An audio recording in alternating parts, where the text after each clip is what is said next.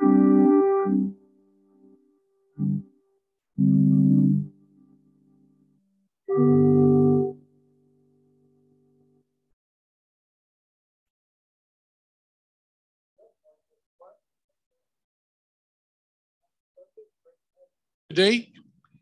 and we're looking forward to the service. Good to see all of you, bright and shiny and smiling, and all that good stuff. And we're going to start right out this morning with the Palm Sunday story. Carolyn is going to come and read for us the version from the Gospel of Matthew, the Palm Sunday story. Carolyn?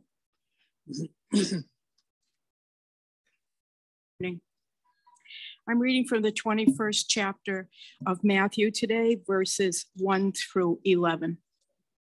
When they had come near Jerusalem and had reached Bethphage at the Mount of Olives, Jesus sent 2 disciples, saying to them, "Go into the village ahead of you, and immediately you will find a donkey tied and a colt with her. Untie them and bring them to me. If anyone says anything to you, just say this: the Lord needs them, and he will send them immediately." This took place to fulfill what had been spoken through the prophet, saying, "Tell the daughter of Zion, look, your king is coming to you, humble and mounted on a donkey, and on a colt, the foal of a donkey." The disciples went and did as Jesus had directed them. They brought the donkey and the colt and put their cloaks on them, and he sat on them. A very large crowd spread their cloaks on the road, and others cut branches from the trees and spread them on the road. The crowds that went ahead of him and that followed were shouting, "Hosanna to the Son of David! Blessed is the one who comes in the name of the Lord.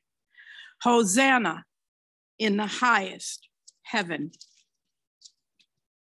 When he entered Jerusalem, the whole city was in turmoil, asking, "Who is this?" The crowds were saying, "This is the prophet Jesus from Nazareth in Galilee." The word of God for the people of God. Thanks be to God.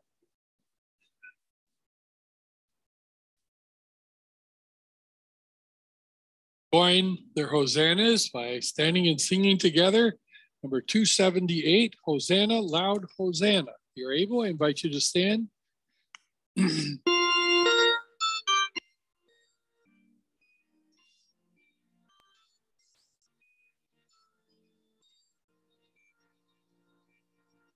Hosanna, loud Hosanna, the little children sang. Today, for that time, somebody of them, to Jesus will have blessed, the most holy His praise. The children sang their sing like of God. From one of the great I exalted God, Lord of righteousness, let it clear the Lord of earth and earth, Lord of influence, nor stone that little tree, to not his baby head. Hosanna,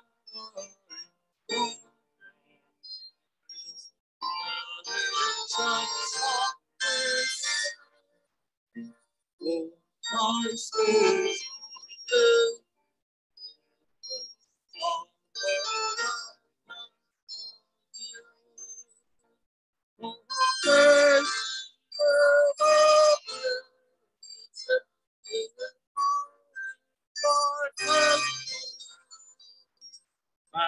His presence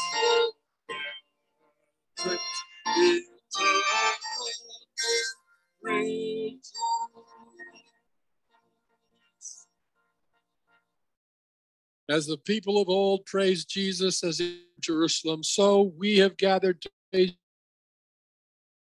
Jesus too. Your Holy Spirit so work today that I will always be loyal to Jesus, the one who fresh purpose for our days. Amen.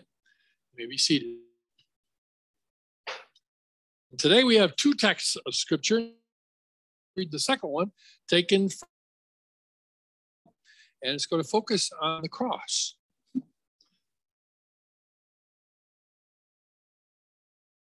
So good to see you here today. Verses 17 through 25. For the message of the cross, foolishness to those who are perishing, but to us who are saved, it is the power of God. For it is written, I will destroy the wisdom of the wise, the intelligence of the intelligent I will frustrate. Where is the wise man? Where is the scholar? Where is the philosopher of this age? Is not God made foolish? For since the wisdom of God, the world, through its wisdom, did not know him, of what was preached, those who believe. Jews demand miraculous signs, and Greeks look for wisdom, but we preach Christ crucified, a stumbling block to Jews and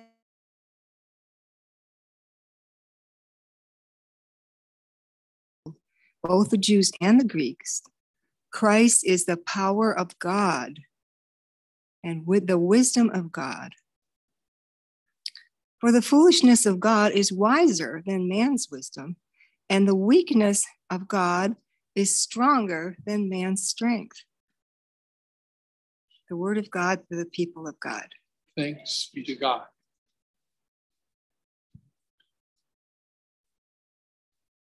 And now with Power Pack today, Karen Ahievich. Welcome, Karen.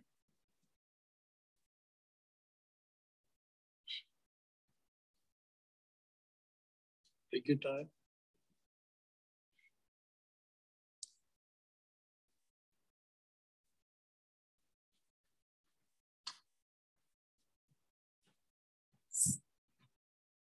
Good morning. Good morning. Have you ever looked forward to a special occasion, and then when that day finally arrived, it just wasn't quite what you had expected? Well, that's what happened to the people in the story today. Some 2,000 years ago, during the time when Jesus was on earth, the people in Israel were living under the harsh rule of the great Roman Empire. The Jews had been taught for generations in their synagogues that someday someone would be sent by God to save them. They'd been waiting a long time for a king like the mighty David to conquer their enemies and return Israel to power and glory. Perhaps this Jesus that they'd been hearing so much about lately could be that savior that they were longing for. After all, he was becoming quite well known throughout the country because of his preaching and the many miracles he'd been performing. Jesus had turned water into wine. He healed the sick, gave sight to the blind, gave hearing to the deaf. He fed 5,000 people with only 5 loaves of bread and 2 fish. He taught people how to live godly lives. He even forgave sins. The most amazing miracle that the people heard about was that Jesus had raised his friend Lazarus from the dead. Lazarus had been in the grave for 4 days already and had started to stink. who could do all these things unless they'd been sent by God? Could this Jesus be their long-awaited Savior? Naturally, people were eager to see this person. Well, one day word spread around Jerusalem that Jesus was on his way to town to celebrate the Jewish holiday of Passover. Crowds of people lined the dusty roads leading into the city so they could see this powerful person they hoped would be a new king and who would kick the Roman army out of the country. People may have thought that Jesus would be riding into town on a magnificent white horse, like a great conquering hero. But instead, he arrived on a lowly, borrowed donkey. It was not what they had expected, but they still were excited, and they spread on the ground in front of Jesus their coats and branches from the palm trees and shouted with joy, "Hosanna! Blessed is he who comes in the name of the Lord. Hosanna in the highest heaven." You can imagine their shock and disappointment later that week, when instead of what they had hoped for and expected to happen, Jesus was betrayed by one of his own disciples, arrested by soldiers, abandoned by his friends, whipped, made fun of, put on trial, crowned with a crown of thorns, and then nailed to a cross like a common criminal. This was not the kind of Savior that they had waited so long for. Fortunately for all of us, the story of Jesus does not end with his death. 3 days after his crucifixion, Jesus rose from the dead on Easter morning. He was alive. His life, death, and resurrection had fulfilled all the promises given so many years before it in the Bible. But wait, the story gets even better. Jesus promised forgiveness of sins and everlasting life in heaven for everyone. That means for you and for me, who repents and believes in him. The gift of eternal life was given for all of us, not because we deserve it or have earned it. Jesus paid the price for us with his death and resurrection. What a gift. Now join me in saying, Hosanna. Everybody, Hosanna. Hosanna. Even louder so you can hear it outside. Hosanna. All right. I'll be done.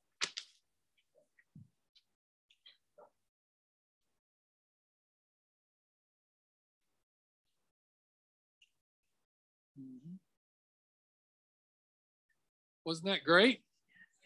And that was anticipating too the theme of next week's message, which is going to focus on eternal life. So that was awesome. And also paved the way for the message this morning too, by the way. Karen, great job. Now, before we go any further, we want to celebrate with those palms. And so I'm going to ask the children here, Sage and Tristan and Ryan, and Soren, and you can help too if you want, Reagan. The palms are right up here on the very front seat. If you guys will come and get them and make sure everybody gets one of these things right now, that would be great. Right up here.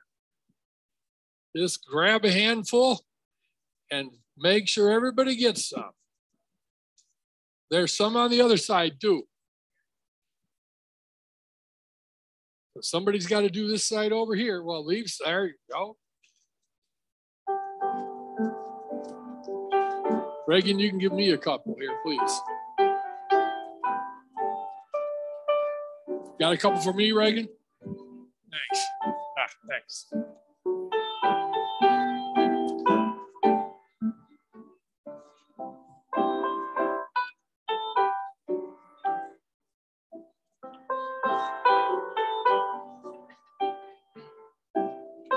You're going to have to go get some from your brother. He's got a whole bunch. There you go.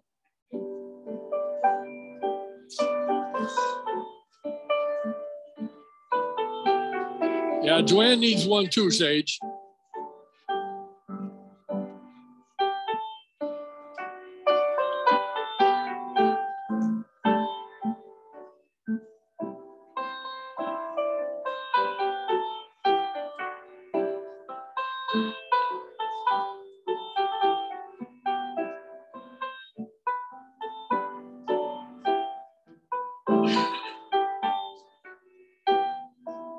One of you can climb up and give one to Linda upstairs.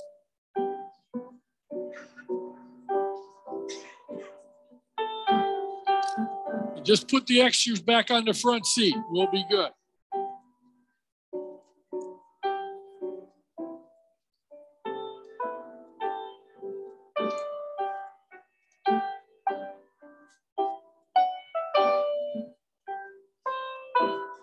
All right, just save one for yourself. Yeah, save one for yourself.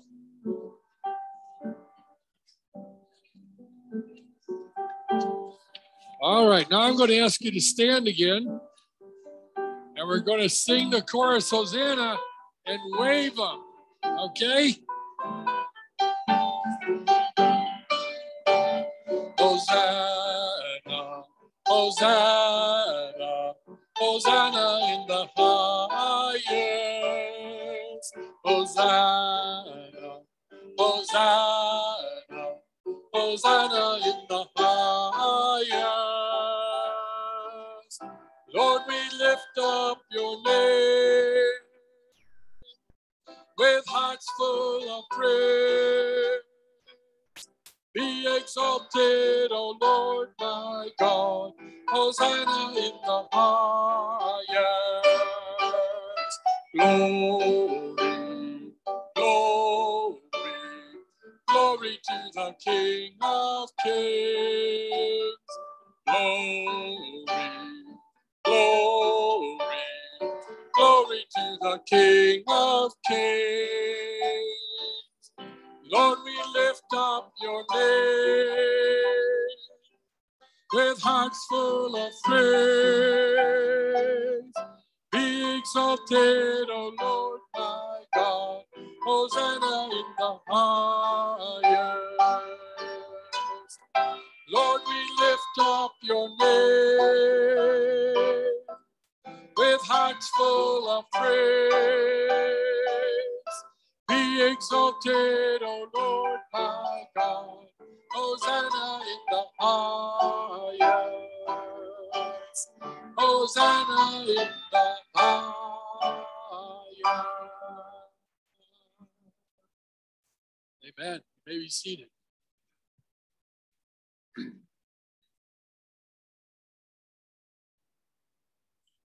There are always some who are talented enough to turn these into crosses by folding them up. I'm never talented enough to do it. All right, let's go to prayer together.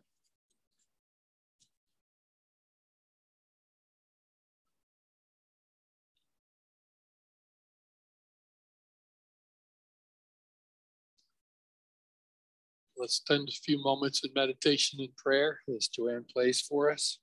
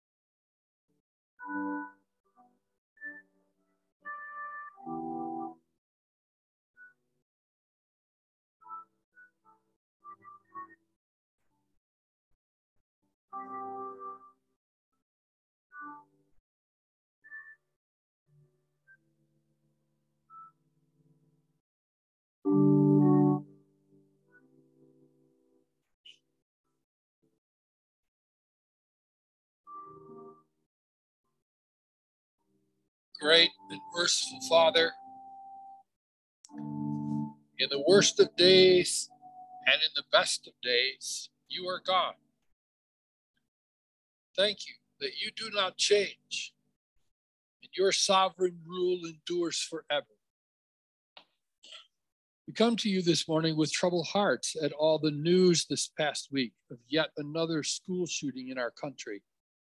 O Lord, have mercy on us.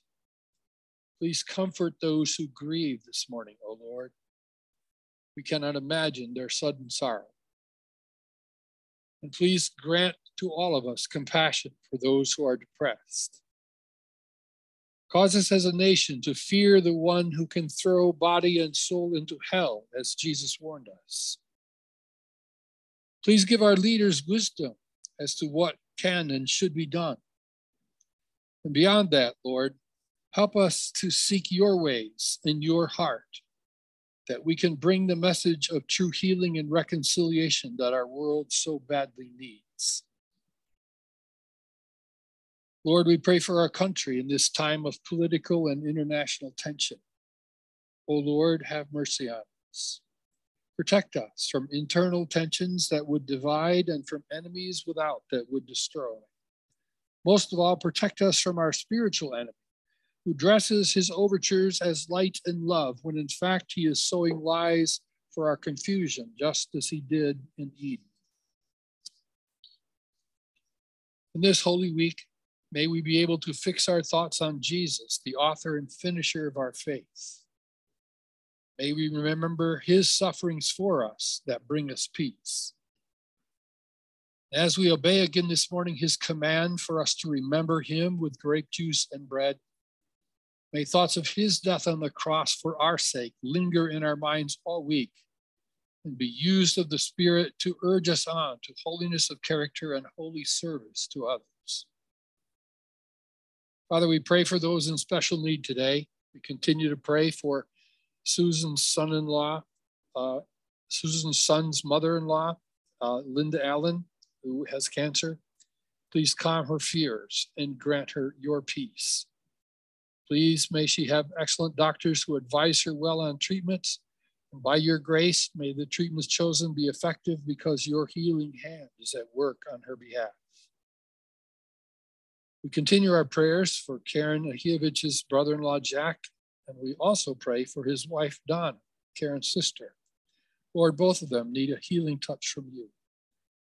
They need that ability to persevere and not grow weary, to walk with God through the valley and not faint, an ability that will come only from the Holy Spirit's aid. May the God who gives hope and encouragement be their physician in this time. And Lord, there are others on our hearts today. You know the ones that each one is praying for today in these moments.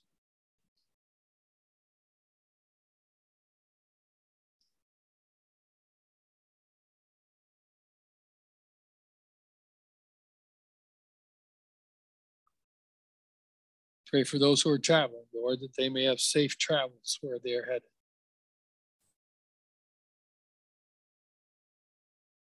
Thank you, Lord. Please hear our prayers now as we pray as Jesus taught us to pray. Our Father, who art in heaven, hallowed be thy name. Thy kingdom come, thy will be done, on earth as it is in heaven. Give us this day our daily bread, and forgive us our trespasses as we forgive those who trespass against us. And lead us not into temptation, but deliver us from evil. For thine is the kingdom and the power and the glory forever. Amen.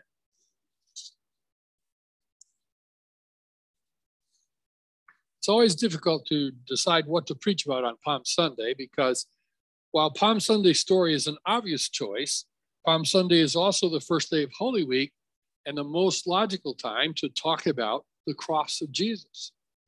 And so that's what I've chosen to do this morning. The text I've chosen is 1 Corinthians 1, 1 through 18. Glad for the children to be able to go out today. And thank you to those who are volunteering to help them.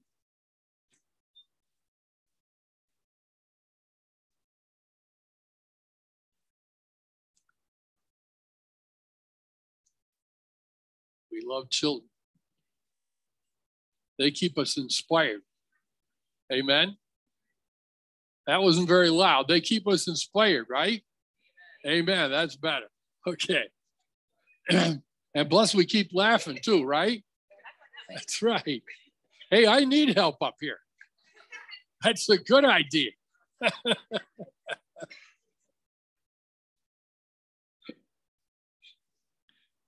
All right. The text is, the message of cross is foolishness to those who are perishing. But to us who are being saved, it is the power of God. Now, this verse immediately presents a challenge, because how can the cross, which we consider so beautiful, which we use to decorate our walls, which we put on ourselves for decorations, either necklaces or ladies on your ears, why can something we consider so beautiful be considered foolishness? So we have to investigate that. Well, to the Jewish people, as Karen explained it so well, they were looking for a victorious Messiah, as Karen said, one who would reestablish David's reign.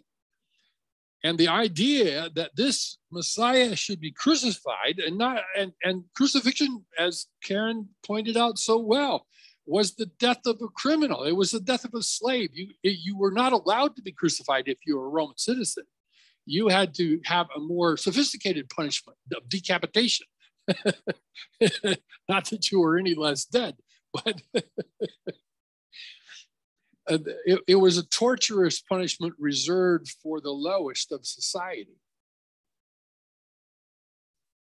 And the idea that the Messiah would suffer that, well, it was not only foolish, it was actually offensive to Jewish people.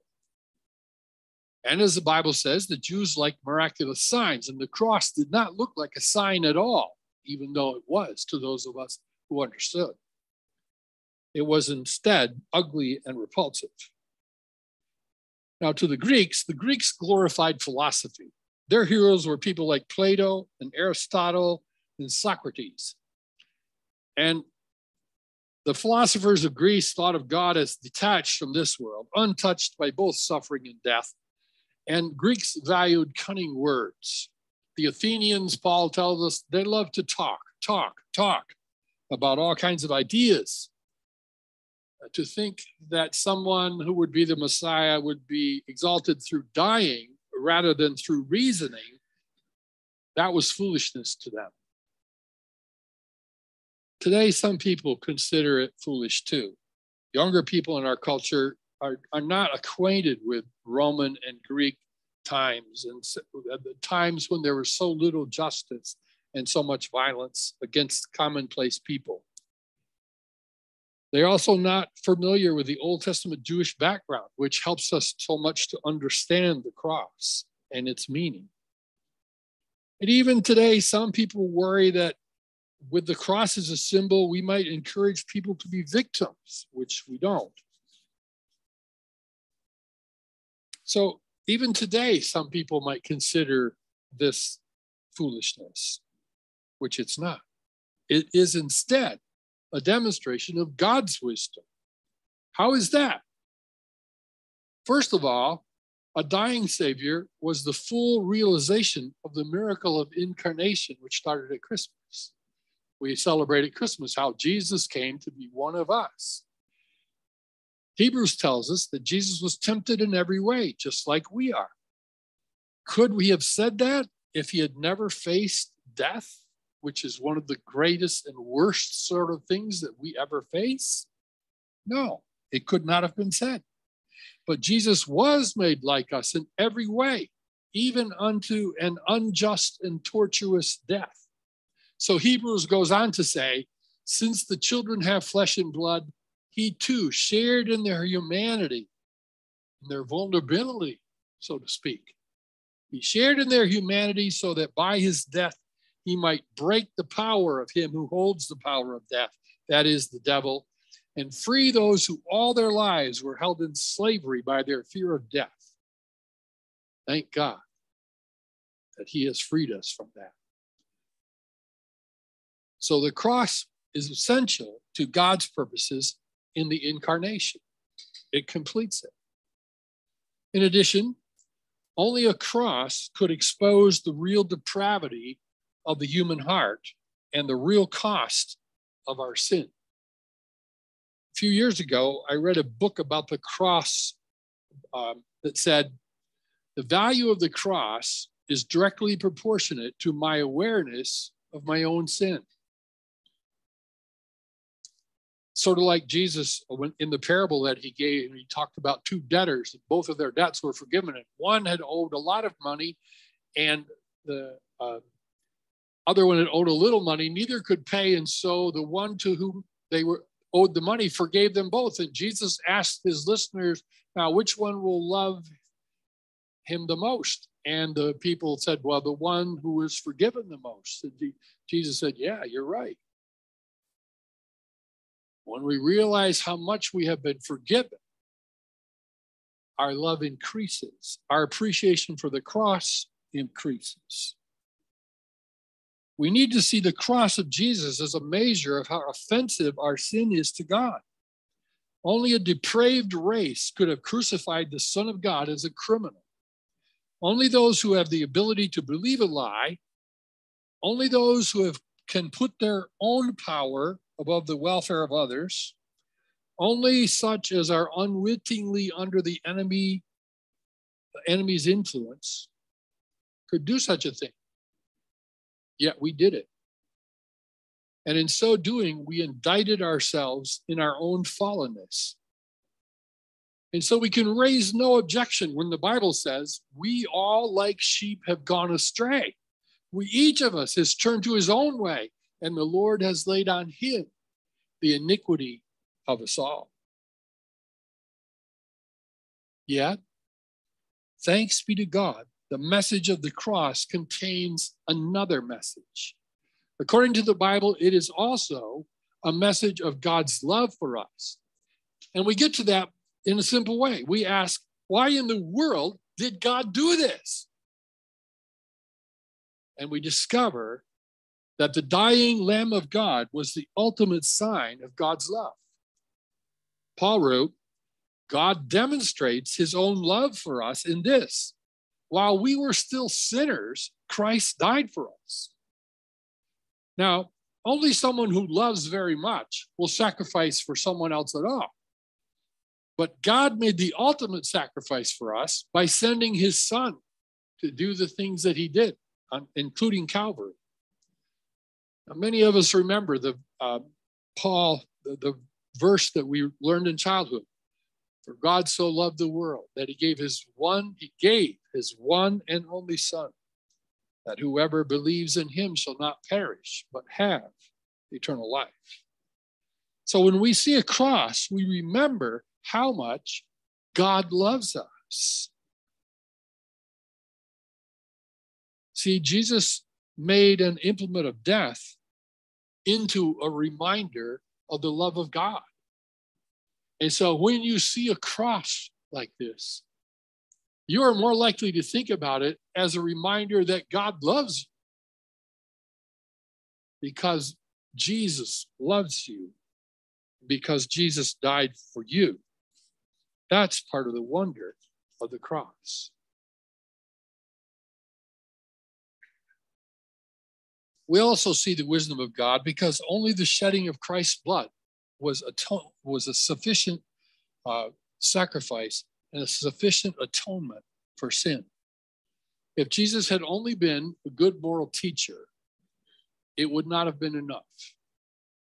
If Jesus had only been a strong, beneficent political leader, it would not have been enough.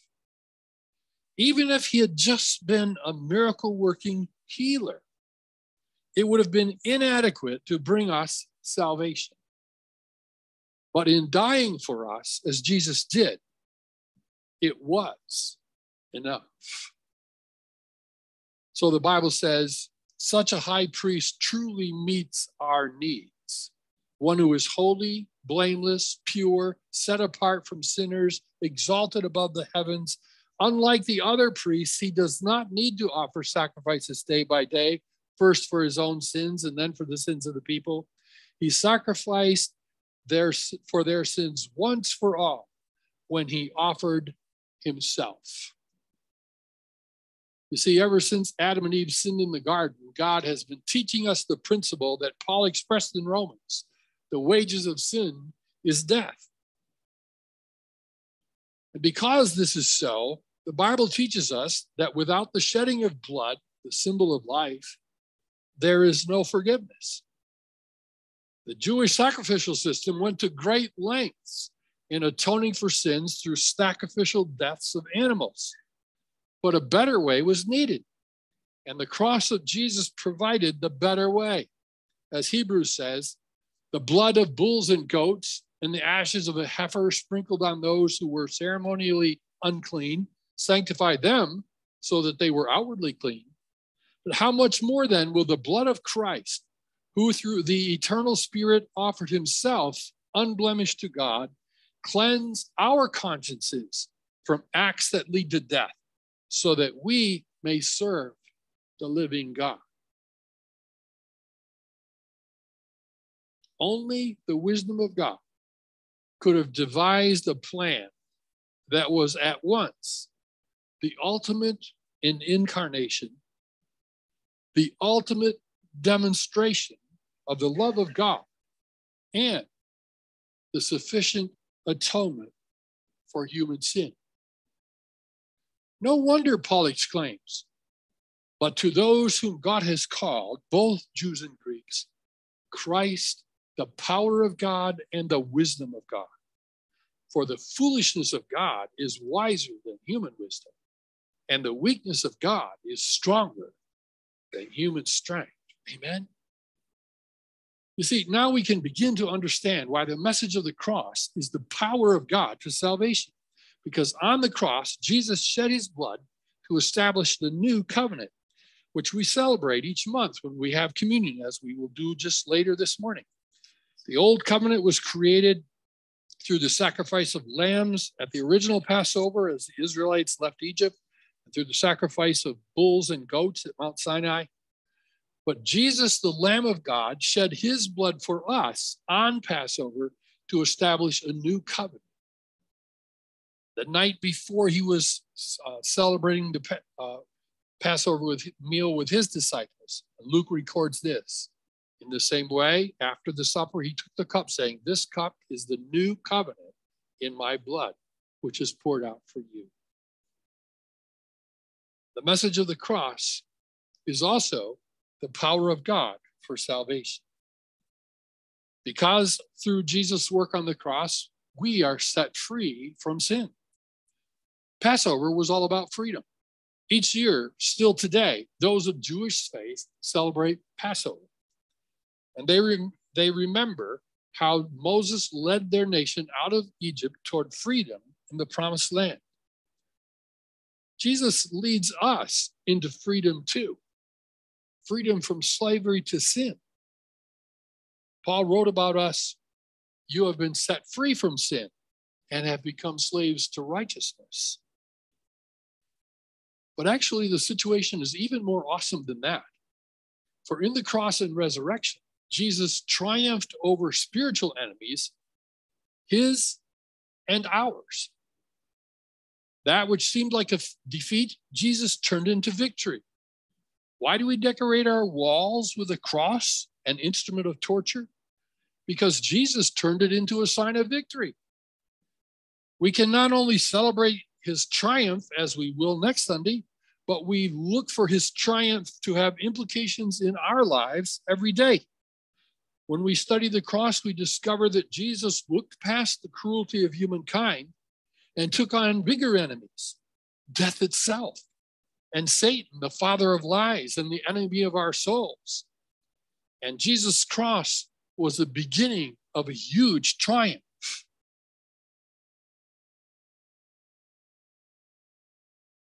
In the words of the psalm that Jesus began to quote on the cross, Psalm 22, "You who fear the Lord, praise him, for he has not despised or scorned the suffering of the afflicted one. He has not hidden his face from him, but has listened to his cry for help. All the ends of the earth will remember and turn to the Lord, and all the families of the nations will bow down before him, for dominion belongs to the Lord. All who go down to the dust will kneel before him, those who cannot keep themselves alive. That's us. Posterity will serve him. Future generations will be told about the Lord. They will proclaim his righteousness, declaring to a people yet unborn, he has done it. Hallelujah. You see, what appeared to be ultimate defeat became ultimate triumph. Hallelujah. I close today with a very interesting piece of prose poetry. A few years ago, many years ago, I guess, I don't know what the date of it is. In the 70s, okay? That's how old it is. A pastor by the name of Calvin Miller wrote a trilogy, and the trilogy is an interesting trilogy. It's a metaphor and a poetical retelling. And this one is the gospel story. The second one is the book of Acts, and the third one is the book of Revelation. This is the best of the three, in my opinion. I've read all three of them, but they're well worth reading. The way that he retells the gospel in this is awesome. Some of the people you will recognize. I'm not going to read the whole thing, obviously, but I'm going to read just a little bit of it because I want you to catch the notes of victory and the notes of renewal that are in here. This story that I'm going to pick up the story on the morning after the morning of the resurrection, or the morning. This part comes right after the crucifixion has happened. It's like on the Saturday in between. The sentinels returned the madman to the grove. He followed them without a struggle. He walked along in the stupefaction of his disbelief. In his former madness, he would have crushed the wardens in the foment of his rage. He could scarcely understand that in a single day he had been granted both a new mind and an injured heart. The day's proceedings had been too much for him. Every time he closed his eyes, he saw the mallet of the executioner again, the splintering of tendons, the wincing of the singer, the facial blows the priest had given him. All these made his mind a horror chamber. Somewhere in his reverie of agony, he reached the wall. The attendants locked him in the irons while he stared vacantly away. They brought him bread and water, which he never saw. He only wept. A tremor shook his giant frame. The darkness came. The madman cried, while somewhere higher on the wall, the singer died. It was good the madman could not behold the suffering. He could not have borne it. A trinity of other lovers came, all three absorbed in one great hurt. The little girl sat down between the older women. I am his mother, said the oldest. I am the demonstration of his power, said the little girl. I am only a friend, said the other woman. I gave him life, said his mother. I gave him twisted feet, said the little girl. I gave him shame, said the friend. He taught me obedience to the Father Spirit, said the mother. He taught me running. He taught me love. They sat beneath the great machine of death. It was a treble pieta of stone, yet it still wept. I feel very old today, said the mother as she placed her arm around the shoulder of the little girl. I feel as though I soon must watch the Father Spirit die. The girl sobbed into the bosom of the singer's mother. The friendship seller was a world away. She said, I'm ashamed of being human. It is the very shame I felt the first time that she could not bring herself to tell her ugly fall before the grieving child. The moment I saw the keeper of the ancient ways, who was the chief accuser, I knew he bore some vague familiarity. He is no priest. I know, the older woman said. He was the piper who taught me a song of death and called it love, the friendship seller said. I knew him too, said the little girl. He used to pass where I begged and looked upon my twisted legs and laughed. I used to feel so bad when he would look and smirk in satisfaction, and every time he passed, he left me crying. They ceased their talking and looked up at the wall. The great machine hung heaviness into their souls. The giant timbers creaked in the ordeal they were asked to undergo. The women shuddered when they viewed the suffering form that lay among the cables and the gears. Grief owned the day. In turn, the three stood up and stared upon the dying singer, high and lifted up. My joy, my help, said the little girl. My life, said the friendship seller. The knight stood dumb. The burdened mother wept. The ancient star song lost. The world hater won. I wish I might have died instead of you, my son, my son, my son. Now we're skip over. This is early Easter morning.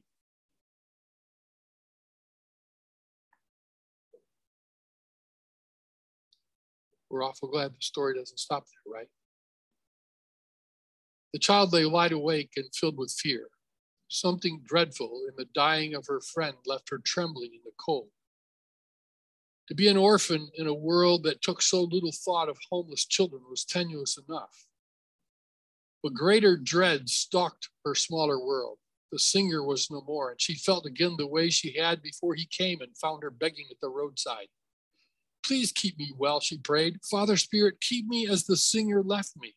She felt her little legs to be quite sure they had not withered in the night. Now that he is gone, please, Father Spirit, she pled into the darkness, must I become an invalid again? In every shadow of the night, she saw the lurking image of the world hater, and she remembered how he leered at her and smirked to see her in the roadside dust. Oh, Father, it is better that I had not received the gift of motion than to have gained and lost it. I can never go back again to crawling in the streets, she sobbed. Please do not make me crawl again and beg. Oh, Father, please. The first faint coloring of dawn found her lying in fatigue, still begging for her legs, which had not suffered any loss for all her worry. But her agony and doubt had caused her view of things to grow narrow in the night. That's probably happened to us a few times too, huh? Even the first pale light of day did not reveal the world that really was. She felt someone beside her on the simple mat that was her bed. You worried about your legs for nothing, said a voice. She sat upright in her fear. But in a moment, she was on her feet and seemed about to run. Then she looked at him more carefully. Her heart was pumping. Can it be? And she concluded in her madness, it is. And she threw herself into the singer's arms with such a strong embrace it all but knocked him over. You're alive, alive. She closed her eyes and opened them to be sure that blinking would not erase her joy. Oh, singer, I was so afraid. I thought my legs would be as... Yours are far better than mine this morning, he said. His hands and feet were barely recognizable. She who cried for her own legs was overcome by real concern for his. Will you heal mine, she said. Heal yours, your own. Please, singer, make them well. Oh, they are well. There's no pain now. But they're scarred and wounded. How can they be well? Earthmaker leaves the scars, for they preserve the memory of pain. He will leave my hands this way so men will not forget what it costs to be a singer in a theater of hate. But the word they wrote on your face is gone. The singer reached up to his forehead where the searing iron had left the accusation of the council. The word was gone indeed. It is, he said, because Earthmaker cannot bear a lie. He could not let me wear the word, for he is truth. He knows no contradiction in himself. So learn this, my little friend. No man can burn a label into flesh and make it stay when heaven disagrees. A lot of us need to apply that to our own souls. No man can burn a label into flesh and make it stay when heaven disagrees. But did the Father Spirit agree with all the other things they did to your hands and feet? He wished they had not done it, but yes, he did agree that without these wounds, Tara could not know how much he loved her. You will find, my child, that love rarely ever reaches out to save, except it does it with a broken hand.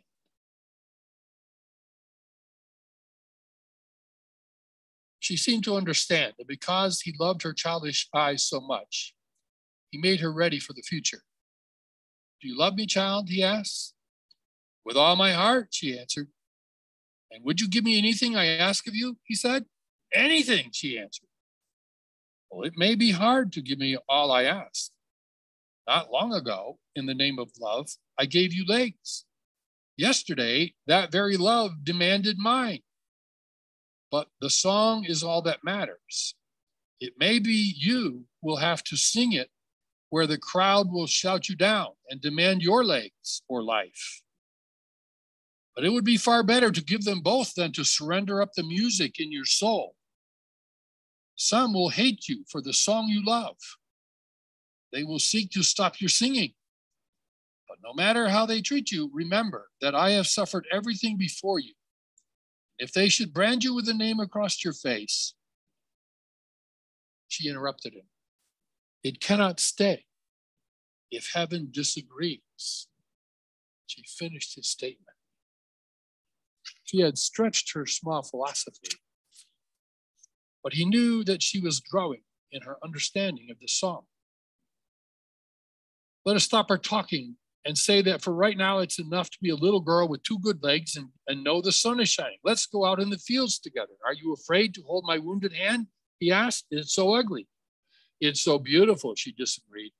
He held out his gentle hand and she placed her little hand in his and was surprised to find that when his hand had closed around hers, he had a healthy grip.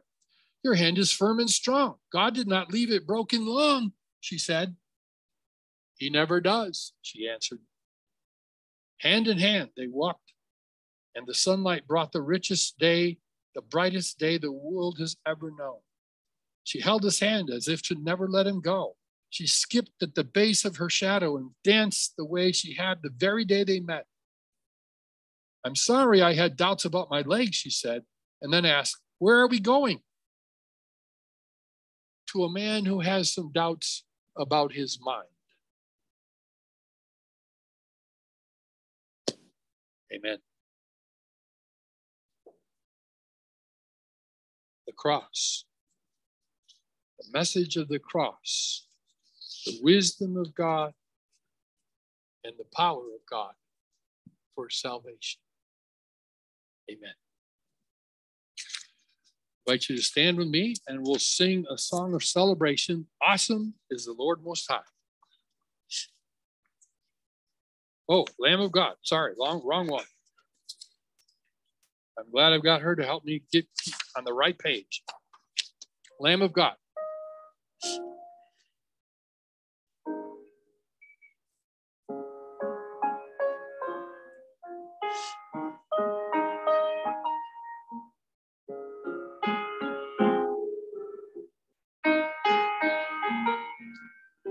You came from heaven's throne, acquainted with our sorrow, to trade the debt we owe. Your suffering for our freedom, the Lamb of God in my place. Your blood poured out, my sin erased. It was my death you died. I am raised to life. Hallelujah, the Lamb of God.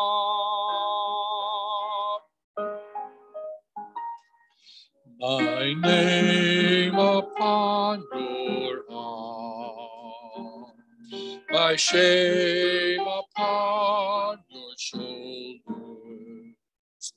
the power of sin undone, the cross for my salvation, the Lamb of God in my place. Your blood poured out, my sin erased. It was my death you died. I am raised to life. Hallelujah, the Lamb of God. There is no greater love. There is no greater love. The Savior lifted up. There is no greater love. The Lamb of God in my place. Your blood poured out, my sin erased. It was my death you died. I am raised to life. Hallelujah, the Lamb of God. Hallelujah, the Lamb of God. You may be seated.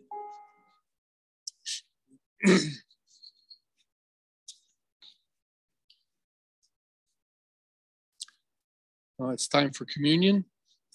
Those sharing communion at home, remember that God can extend the pastor's blessing of the elements here in the sanctuary to include the communion elements in your home and to bless your obedience to Christ's command to remember him. And for all of us, wherever we are, it's essential that we prepare our hearts and have an attitude of reverent receptivity to the grace of God as we partake. Let's begin by confessing our sins together according to the Apostles' Creed.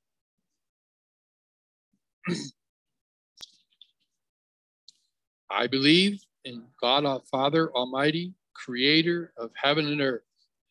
I believe in Jesus Christ, his only Son, our Lord, who was conceived by the Holy Spirit, born of the Virgin Mary, suffered under Pontius Pilate, was crucified, died, and was buried. He descended into the dead. On the third day, he rose again.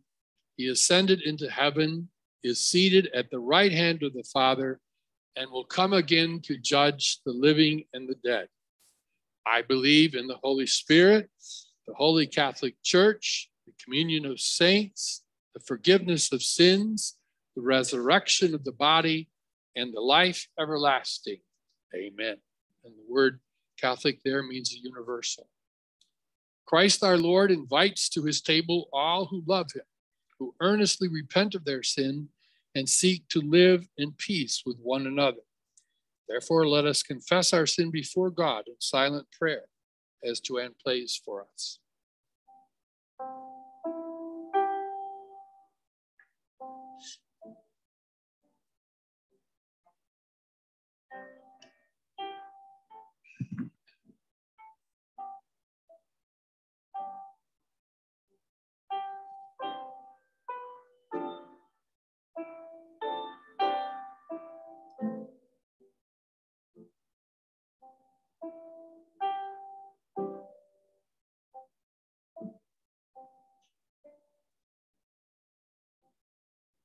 If we confess our sins, he who is faithful and just will forgive us our sins and cleanse us from all unrighteousness.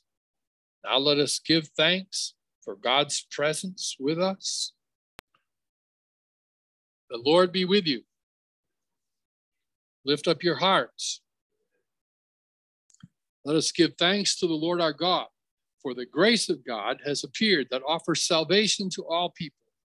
It teaches us to say no to ungodliness and worldly passions, and to live self-controlled, upright, and godly lives in this present age, while we wait for the blessed hope, the appearing of the glory of our great God and Savior Jesus Christ, who gave himself for us to redeem us from all wickedness and to purify for himself a people that are his very own, eager to do what is good.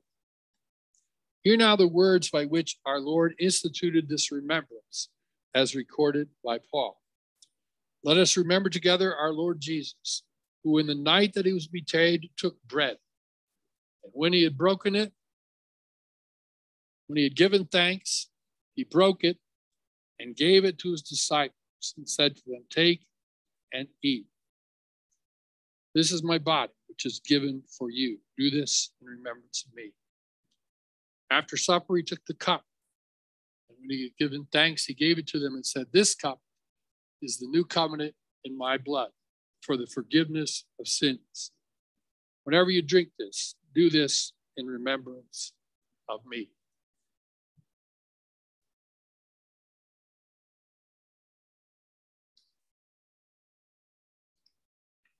And so in remembrance of these, your mighty acts in Jesus, we offer ourselves in praise and thanksgiving as a holy and living sacrifice in union with Christ's offering for us, as we proclaim the mystery of faith, which is Christ has died, Christ is risen, Christ will come again.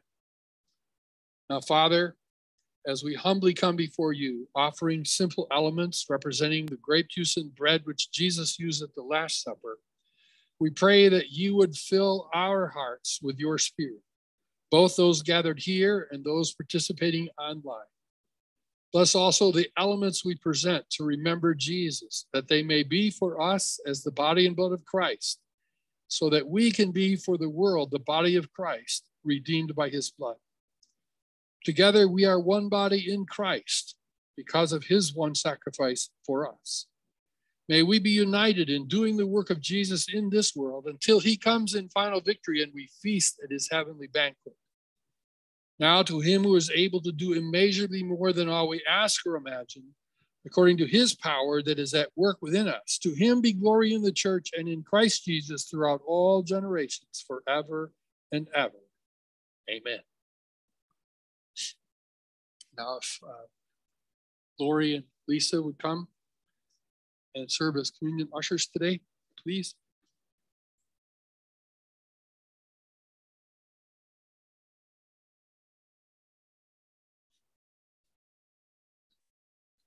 The bread is gluten-free, and here at Community Wesleyan, go ahead.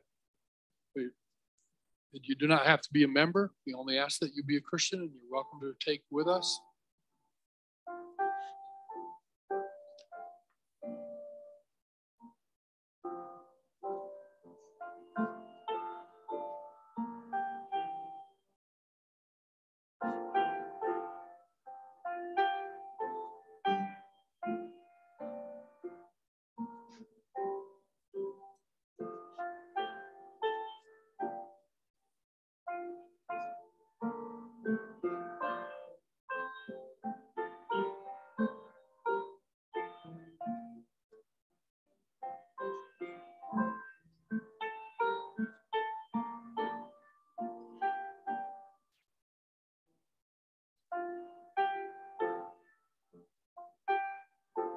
The body of our Lord Jesus Christ, which was broken for you, preserve your soul and body into everlasting life. Take and eat this, remember that Christ's body was broken for you. Feed on him in your heart by faith with thanksgiving. Shall we partake together?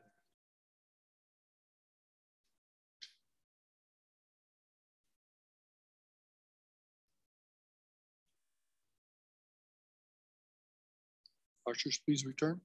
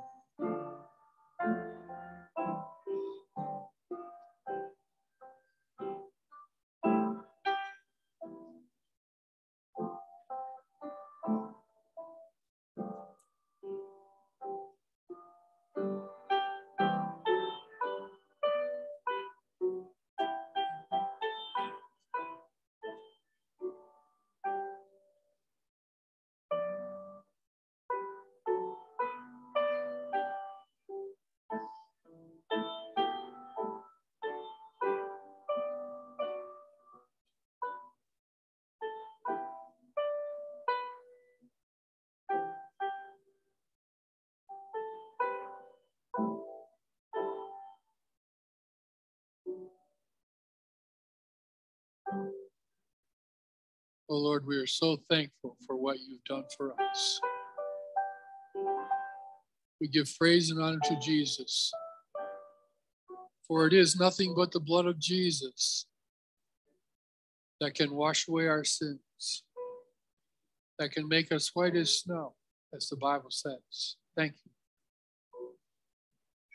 The blood of our Lord Jesus Christ, which is shed for you, preserve your soul and body into everlasting life.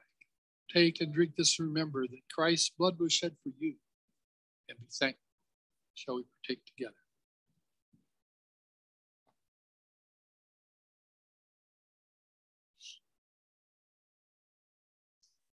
Ushers, please return.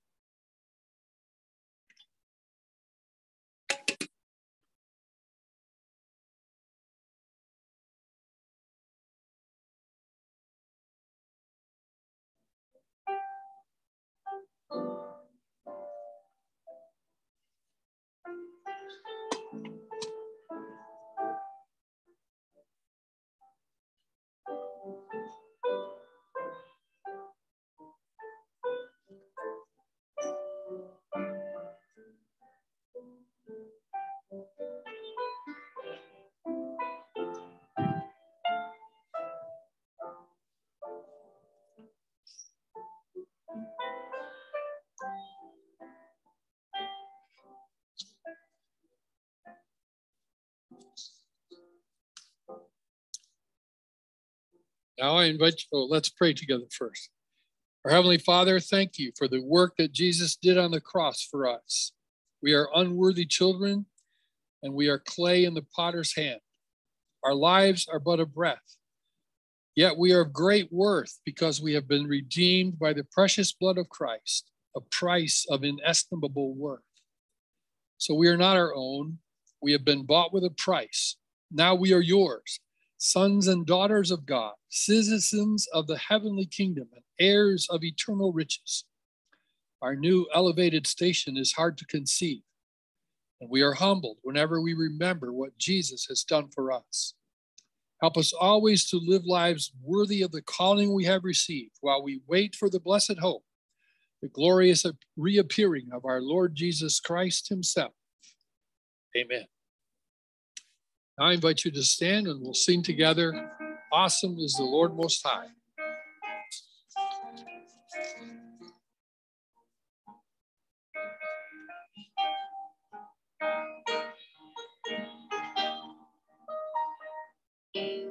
Great are you, Lord, mighty in strength.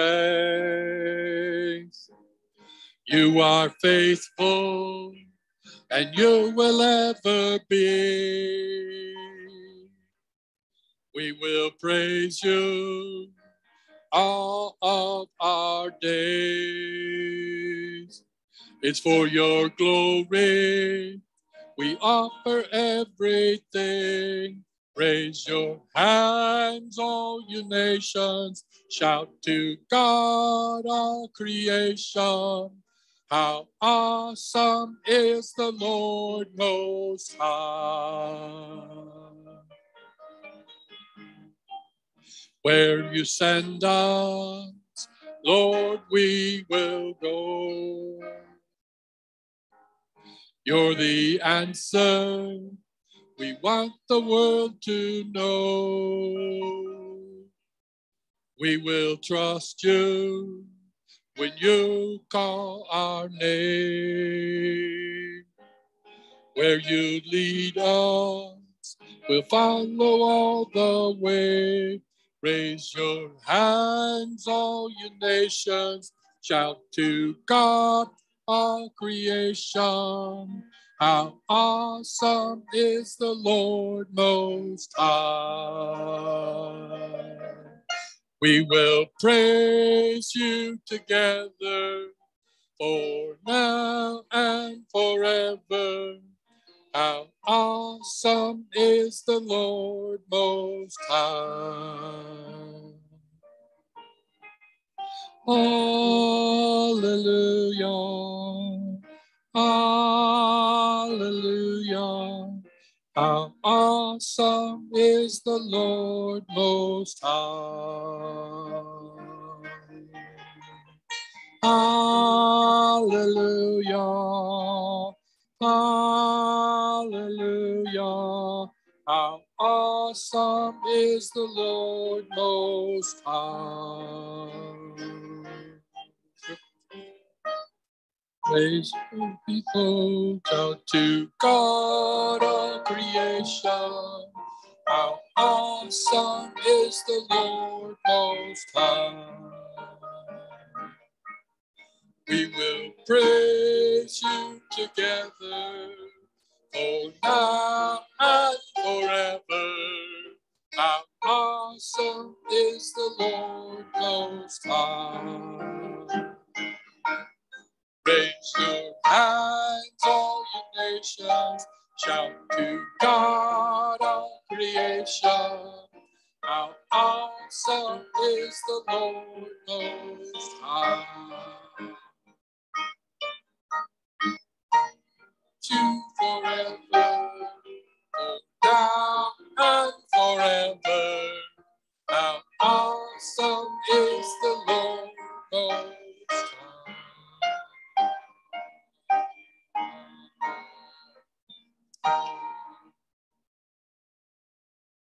May be seated. Amen. May be seated.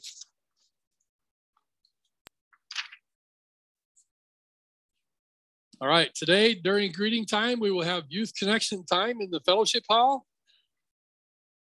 And we have a video on the crucifixion and the resurrection done by the Bible Project. So I know you really enjoy that one. All right, connection groups only on Tuesday this week. Thursday and Saturday groups will not meet this week. So next week being Easter, and we have our egg hunt for the younger people. So if you did bring candy today, this is the last day, obviously. And then if you could give it to Carol Griffin, and she and her family will be packing the eggs this week for next Sunday. All right, and remember, only one more week for that Parsonage landline. It will quit working on April 10th, and you will need to use your 315 numbers for Joanne and I in order to reach us. We didn't need 3 numbers. Birthdays this week. Ian has a birthday this week. So happy birthday, Happy Ian. birthday, Ian. Hey. And also Luke has a birthday. Happy birthday, on the Luke. 6th. So coming up this week, we have a special Good Friday service at 7 p.m.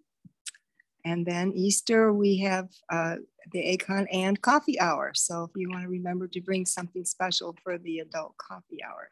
Then coming up this month. Also tell them what's going on in the Easter service. We have choir. Oh, yes. And we have special music in the Easter service. So it's going to be a special time together to praise God for Easter season. Oh, I almost forgot. We have little cards, invitation cards that you can give to your friends with the time of the service and the egg hunt. And these are up on the piano. So if you have someone you want to invite, grab one of these cards.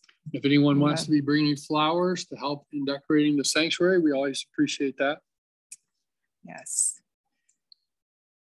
Also this month, we have the tag sale drop off on the 15th and the tags and bake sale on the 29th. So be getting your things together for that. And you can say a prayer for me and others who need to go.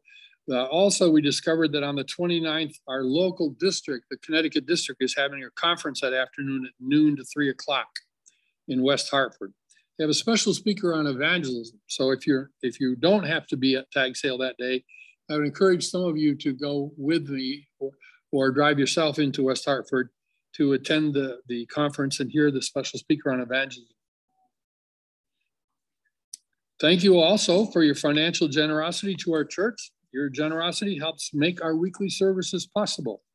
You know, the heat and the lights and the organization behind the scenes don't happen by themselves, and your contributions help make them happen.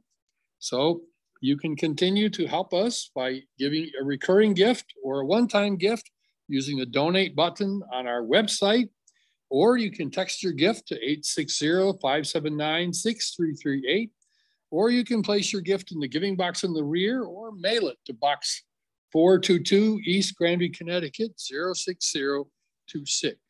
Let's give thanks to God for the gifts of God's people. Our Heavenly Father, your every good and perfect gift comes down from you. Thank you. Thank you also for every faithful steward who has contributed time or finances to your work this week. It takes so many people in order for the work of your house to continue. Please guide our church in using the tithes and offerings of God's people, and please bless each giver with your divine supply. We pray these things in Jesus' holy name. Amen. I invite you now to pray our closing prayer together with me. Oh God, thank you that Jesus bore our sins in his body on the cross. Please help us to die to sins and live for righteousness for Jesus' sake and ours. Amen. Now may the grace of the Lord Jesus Christ, the love of God, and the fellowship of the Holy Spirit be with you all. Amen.